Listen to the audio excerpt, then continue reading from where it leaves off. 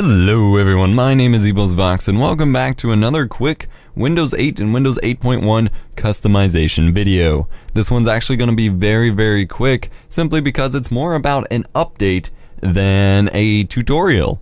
And the update is actually a recent Windows 8.1 update. I just downloaded it today actually, and it changes how some of the Windows 8 Metro stuff acts.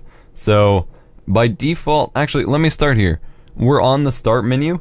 And as you can see right here, it adds a search button and then a power settings button to the top right corner of these new start menu. A lot of people are really confused about searching on the start screen when all you really have to do is type and it starts searching. So to me that's kind of weird, but they added a search button and then they added the power button options there as well, which make it extremely useful. And then as you may have just noticed, when you're on the start screen, if you mouse down here far enough, if you put your mouse down here, you suddenly get your taskbar. Now this seems to be really weird, but basically what they have done is they have acknowledged the fact that the Metro apps are nothing more than an application. It is not, it is not a replacement operating system. It is still just an application on the desktop. And so this allows for two things. Let me get back to the desktop here. By default, it actually adds, to kind of hint at you what this new stuff is, it adds a new taskbar icon for the Windows Store onto your taskbar. That's a little weird. And that's actually, I don't know if you could do that before, add Metro apps to the taskbar, but I don't think you could. But now when you launch them from the taskbar, they actually launch as a window.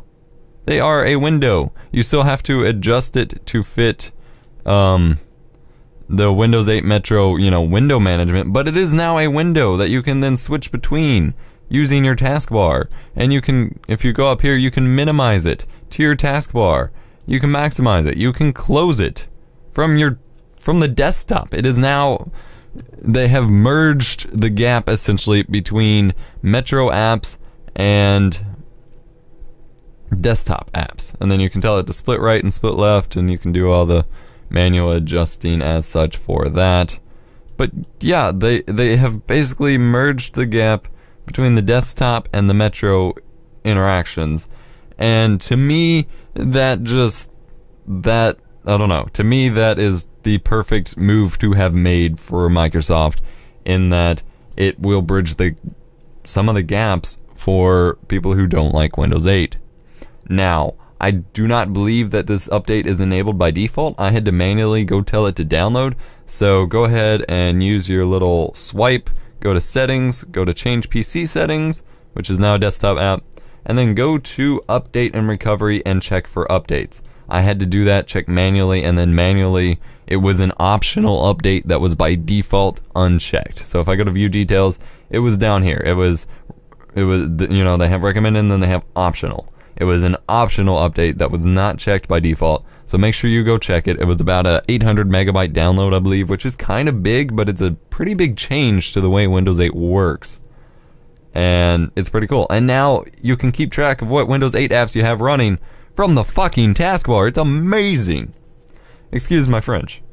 But yeah, so that will work wonderfully with my next Windows 8 customization tutorial video, which will be about changing the start button.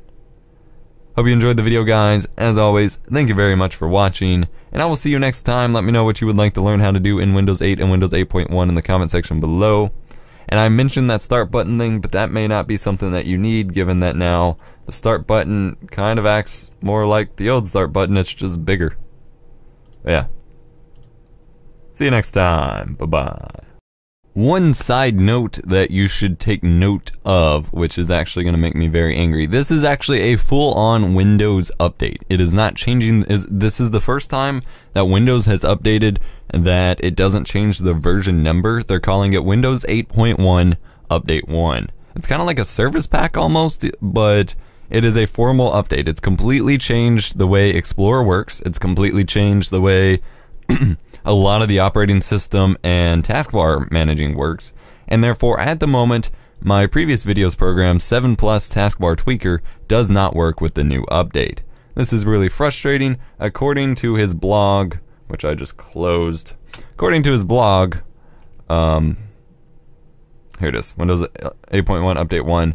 He is working on porting it, but at the moment, there's not a whole lot of availability of stuff for him to update the tweaker. Like, he needs some debug code and things like that from the update, which is not yet available.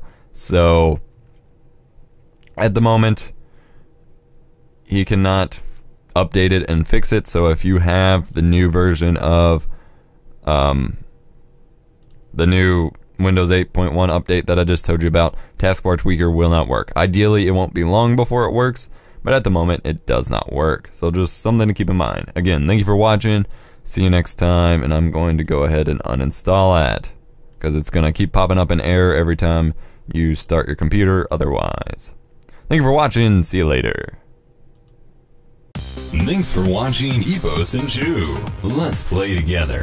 If you enjoyed the video, consider clicking on the screen to subscribe now. To watch another video, click one of the video annotations on the screen above. Links are also provided to our website, Twitter, and Facebook pages. See you next time.